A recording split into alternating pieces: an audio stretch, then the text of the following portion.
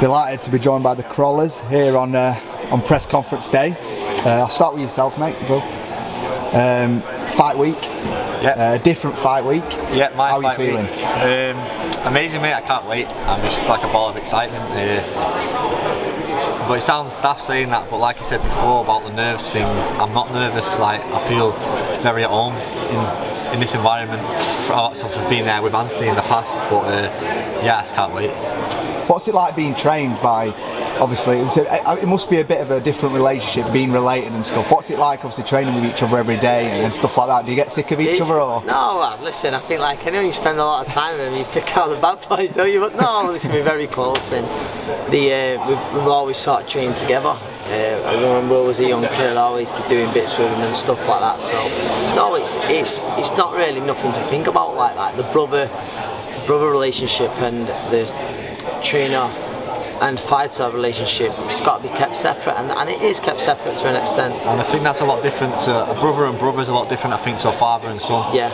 I think that's what most people worry about, falling out and stuff like that. I think a father and son's a very different relationship to a brother and brother. Would you say, obviously, like now that you've trained together and stuff, would you say that your relationship's got even closer?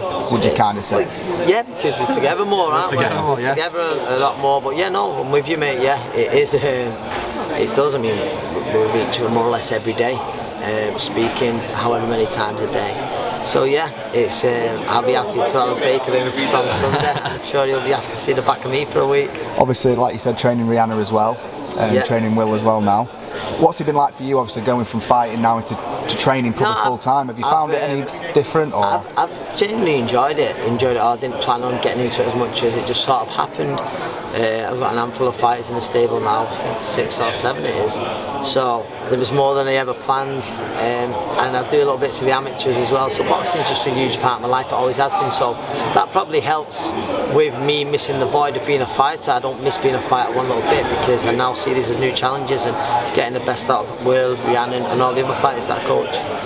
Obviously Will as well, as your brother obviously give you the advice as well during press conference and stuff like that, obviously being confident and stuff like that, because he's been in all the big fights. He's late today, so could he? He's late today. I got here in time, just yeah. No, he just told me to enjoy it, and that's exactly what I'm doing. I'm taking it all in, and yeah, I'm loving it. Brilliant. Obviously, onto yourself, last couple. Obviously, I think I was there a few.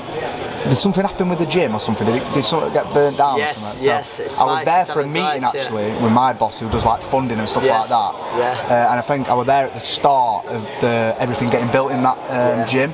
I remember it was a long shot, but I just want a quick update on that. Did you kind of stick it out there and build everything around that? So obviously the first gym burnt down to the ground. That was a mill which homed around 15 businesses. Everyone lost everything in that, so then we was relocated to Averill Football Club. In the football changing rooms, fire passed through, and there's a lot of smoke and water damage where we thought the building was going to have to be pulled down, but it's managed to stay up, and now we're in there and better than ever. So yeah, we're good. That's been our home now for the last few years, and we're happy, and we continue. We'll be getting great support from the club on Saturday night. Brilliant.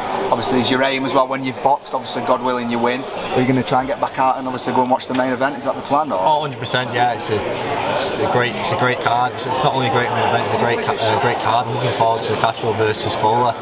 But yeah, definitely going back to watch the main event. Who are you both backing for the main event? I think I'm going with Lee Wood. I'm going with Lee Wood to get revenge. But listen, I could easily get it wrong. At the start, I was going to go repeat, but I've seen Lee Wood today. Looks mad confident, relaxed. So I'm also going to go revenge this time. Cheers for your time, boys. All the best. Thanks for having us. Top man. Cheers, pal.